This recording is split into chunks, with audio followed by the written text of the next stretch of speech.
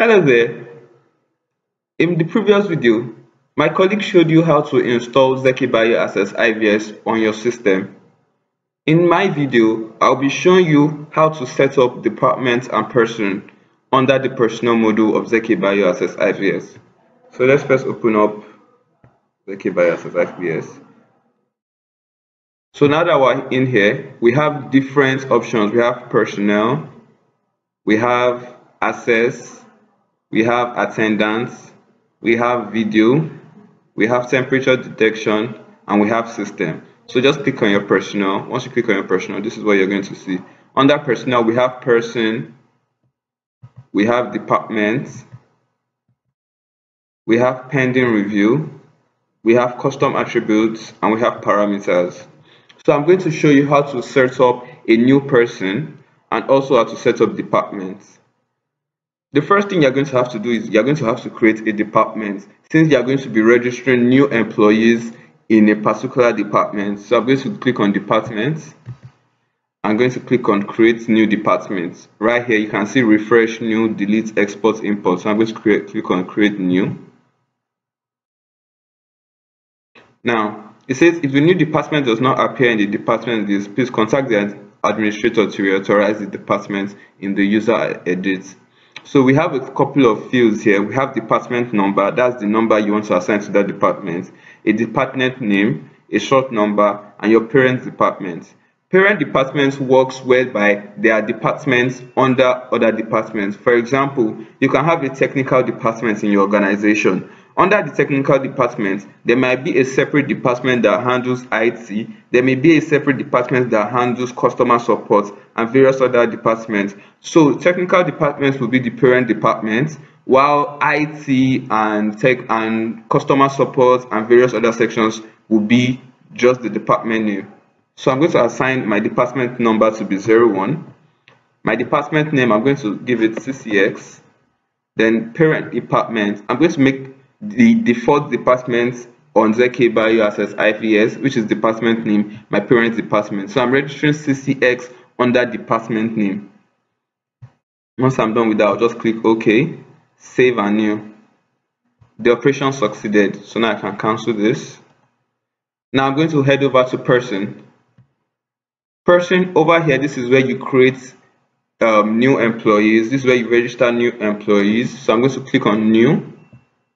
Once I click on new, we have a couple of fields, but as you can see, the asterisk ones are the compulsory fields that have to be filled up. The other ones can be left out depending on your organization's requirements. You also have an access control module to fill up, a time attendance module to also register employees under, and a personnel details module.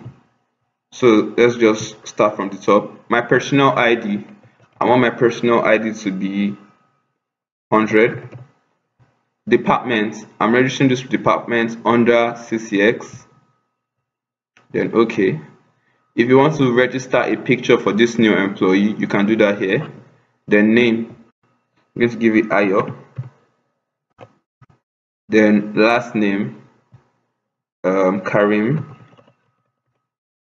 Gender, male. Mobile number 050-333-24561. Then certificate type, what type of identification documents are you using to register this new employee? It could be ID, passport, driver license, or other. So I'm just going to use passport. Then you have to input the employee's passport number, whatever this type of certificate you are using, the number, the primary number attached to such certificates. You can input that here. So I'm just going to use 1, 2, 3, 4, 5 here. Then birthday, I'll just click the default birthday. Email, Ayo Karim at ccx.com. If you want to register a password to this new employee, you can input a password here. I can just use ABCDEF.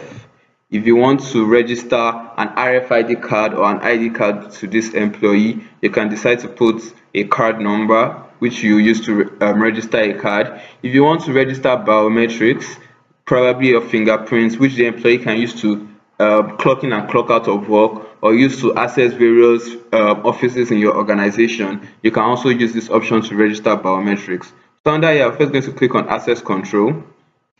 It says integer only for device verification password, which means I can only use numbers. So I'm going to delete ABC. I'm going to use 1, 2, 2, 3, 4, 5 for my device verification password, which is better.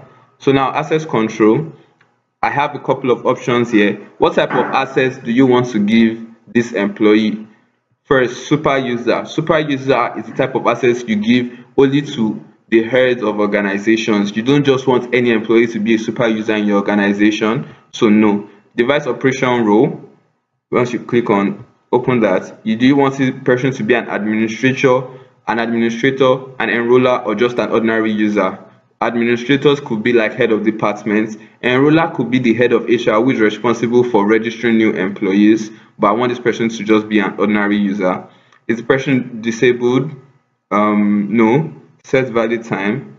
Then once you're done with that, you can move to the next section, which is time attendance. So time attendance, normal attendance or punch card. So I'm going to click on normal attendance, which is the attendance which your organization is currently operating on. Then device operation role, employee. Then verification mode, fingerprints only, password only, card only, fingerprints or password, fingerprints or card, numbers. So depending on what your organization is used to register new employees, if your organization is registering fingerprints, that's biometrics, you can use fingerprints and cards. If your organization is also registering cards for new employees, so I'm going to choose fingerprints or card.